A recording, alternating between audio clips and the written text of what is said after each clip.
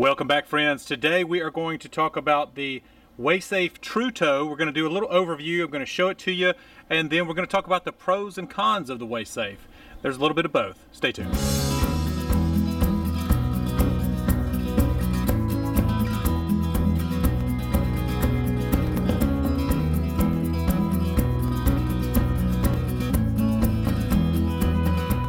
Okay, before we get started, before I turn the camera around and show this thing to you, I want to give a huge thank you to WaySafe for sending us this True Toe.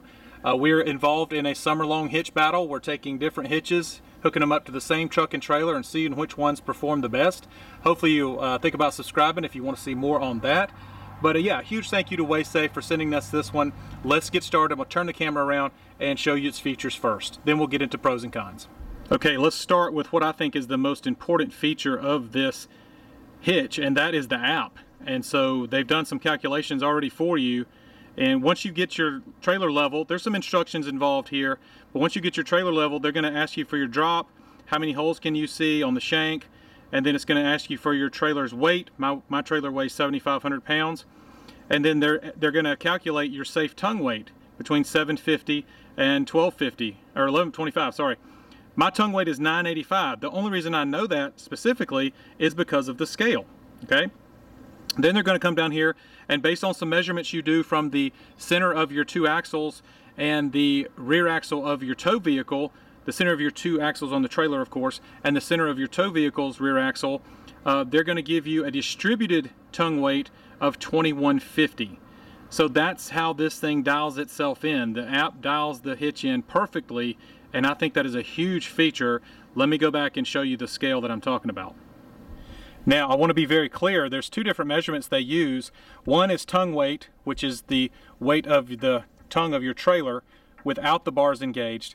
And the other one is called distributed tongue weight, and that's when the bars are engaged. Those are two different measurements they use. So when I just drop my trailer down on the hitch, I'm hitting almost to 1,000 pounds, about 985. And then once I engage the bars, the trunnion bars here, it wants me to adjust the hitch to where I'm at 2,100 pounds, right? Because that was the calculation they gave me. So yeah, it dials it in perfectly. And again, I think that's why this hitch is a little different than others. Okay, we'll continue around the hitch itself now. I do like how they have it set up here at the shank. It's a locked pins. It's like 3 pins. The middle one locks. That's very nice. This is an extra wide shank with that slot in here. So less play back here, less moving around. I do like that, and it comes with the cover. This is the adjustment nut. So once you have hooked up and you've got your measurement here, you adjust this to get your distributed tongue weight.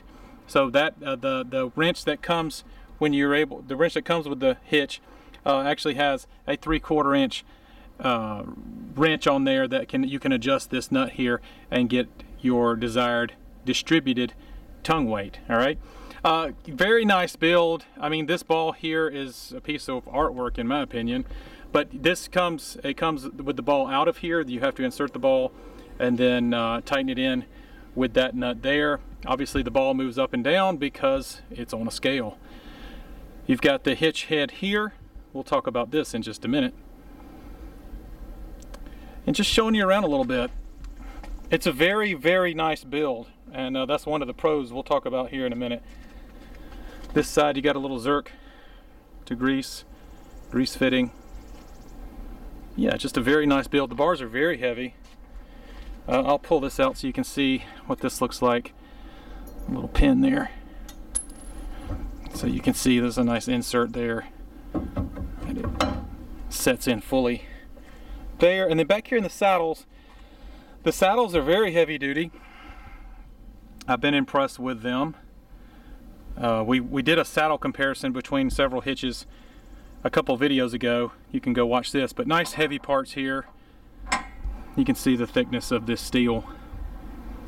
So yeah, overall it's a very, very nice build for sure. Let's talk about pros and cons a little bit. Let's get into the pros first. We'll start things off positive.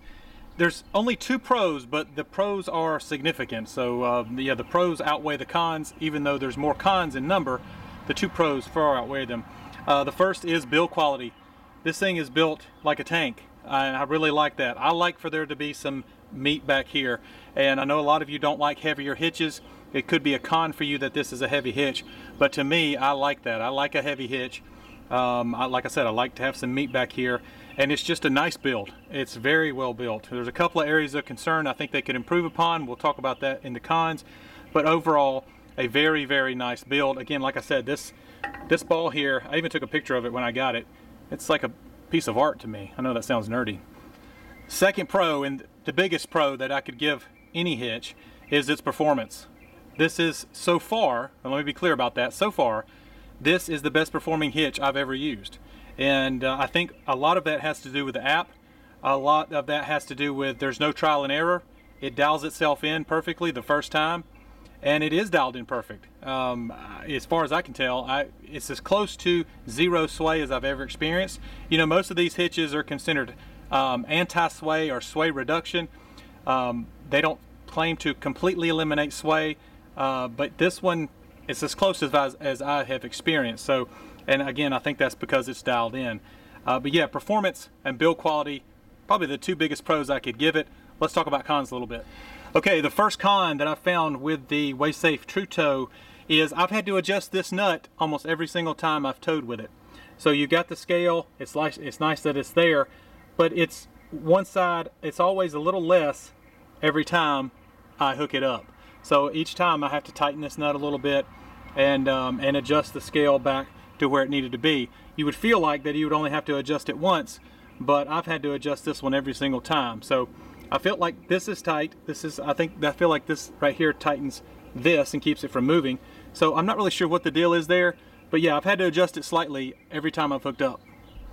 Second con about the True Toe, and that is this little pin right here. It drives me nuts that they use this for this hitch. This hitch is way too nice to have this little chintzy pin right here. I would love to see them use something similar to this.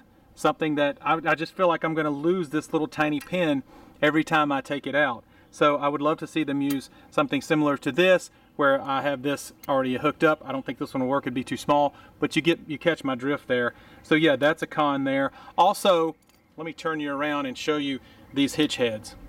So while I consider this a con, the fact that this is thinner here, this bothers me that this steel is so thin here. I'm not an engineer. It may not need to be that thin, but I wish it was a little bit thicker. So those are a couple things there around the hitch head that I wish were different. Finally, my last small complaint on the True Toe are these pins here. Ugh. I just worry again about losing them. They're a pain to put on and take off. That is relatively thick compared to that pin, and it's kind of a pain to put on and off. I'd love to see them use something similar to this next time. Finally, let's talk about cost, and I didn't put this in the pro or the con category because the way you look at it, it could be either one. These are $1,000,